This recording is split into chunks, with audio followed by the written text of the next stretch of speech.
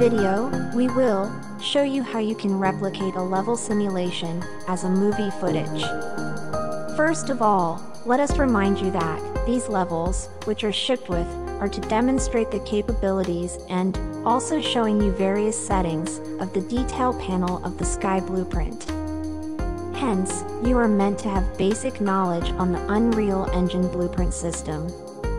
In the upcoming versions, expect us to give you the feature where you can store your own presets.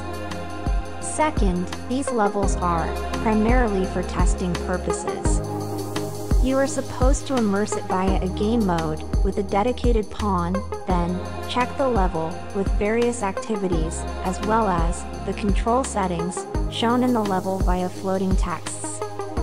You are meant to learn which settings of the detail panel made the scene look in that particular manner, and also how different angles generate different emotions and themes.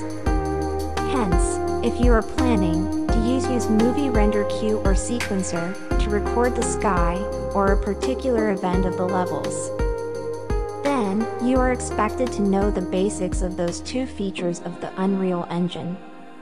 In case you are unfamiliar with these, we are including the tutorials from Epic as well as other creators in the YouTube at the description. Among the levels, there are some which remain same when you test it via a pawn. And there are other types where it starts with a different setup and gradually becomes the scene which you might saw before hitting the play. For the later case, we need to go and observe the level blueprint. After that, we need to reproduce the settings via Sequencer and then render it by using the Movie Render Queue. For this tutorial, we will show you how you could reproduce the scene simulation of the level named Apocalyptic Eclipse. You can see that in this level, the scene becomes different when you hit the play. This is because of the level blueprint. In order to replicate this, for your recording timeline, you need to mark the rotation of the sun and the moon with a different value, and then in the timeline of the sequencer, you need to make their rotation value same. Now, we will open the notepad, and then mark them. We will look at the variables.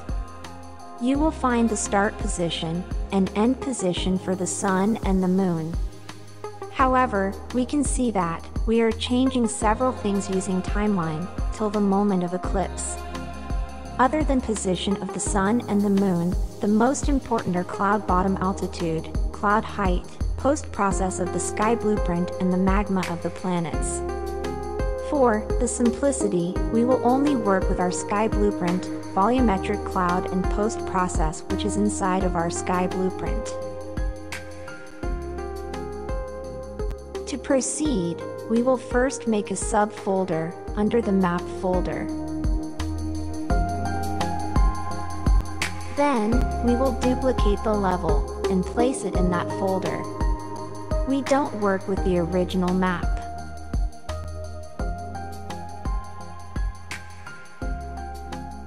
To make sure that the level blueprint do not cause any uncertain outcome, we will disable it by detaching its node. We will make the sequencer blueprint and also place it inside the new folder. Then, we will open the sequencer and add actors which are sky blueprint and the volumetric cloud.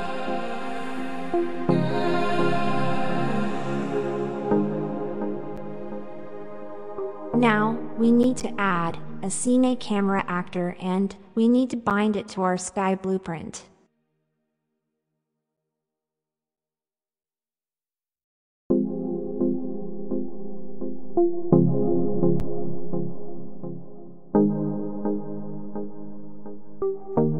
We will also check the mode sequencer and mode sequencer render. After all these steps, we will place keys of the sun, moon, and cloud parameters in the track. The previous note is going to be handy in this time.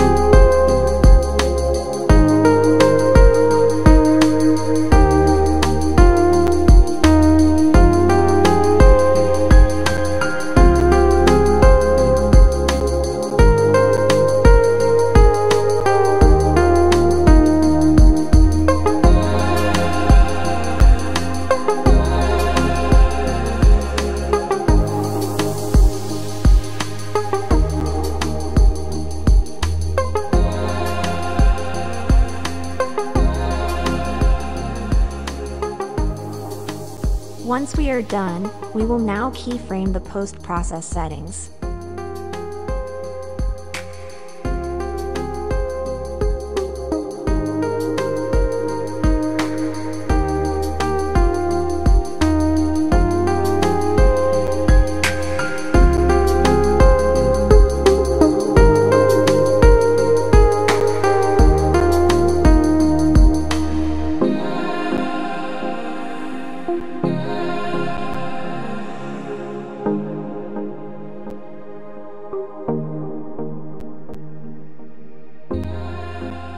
Finally, we could see the scene being successfully rendered in the output video.